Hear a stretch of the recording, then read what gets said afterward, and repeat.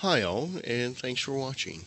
In this video, I'm just going to show you how you can install Reshade with SweetFX into your Kingdom Come Deliverance.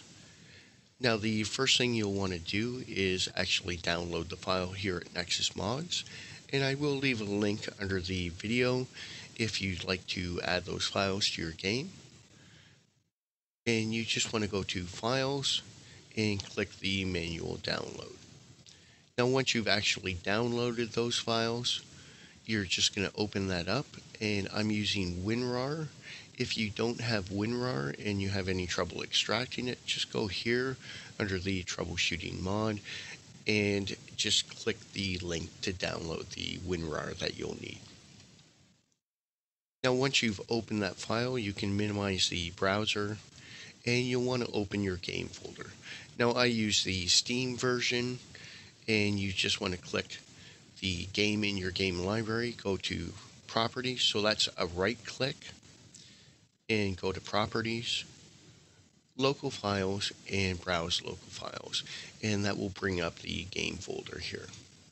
Now, if you are a GOG user, all you have to do is open up your GOG and you'll see it listed along the side here. Now, I don't have it installed, so I'll just show you with another game.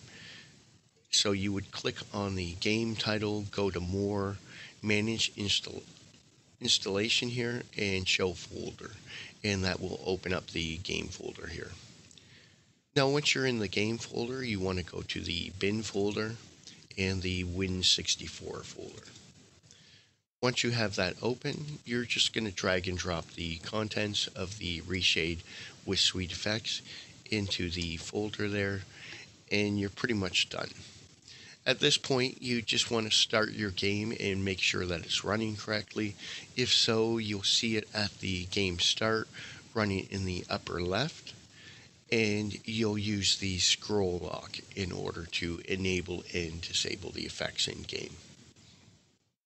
Once you've verified that it's working, just exit your game and you can close the download and close the game folder here. Now, before I actually close the game folder and finish up here, I'll just show you where the settings file is if you'd like to customize the Reshade with SweetFX in any way, or you want to make any alterations to the settings. You just go to the SweetFX folder here, and you're going to open that and open the SweetFX settings text.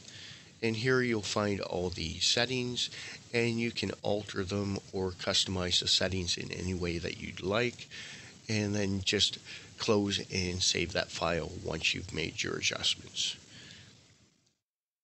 And once you've made those adjustments and you're happy with those, then again, just close off the game folder.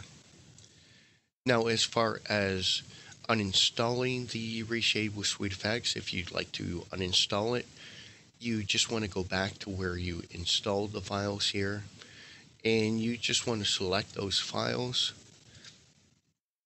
and just delete them out of the game folder, and that will remove the Reshade with SweetFX.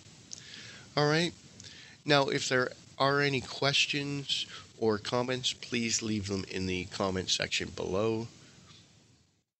Otherwise, thanks a lot for watching, take care, and I'll talk to you again.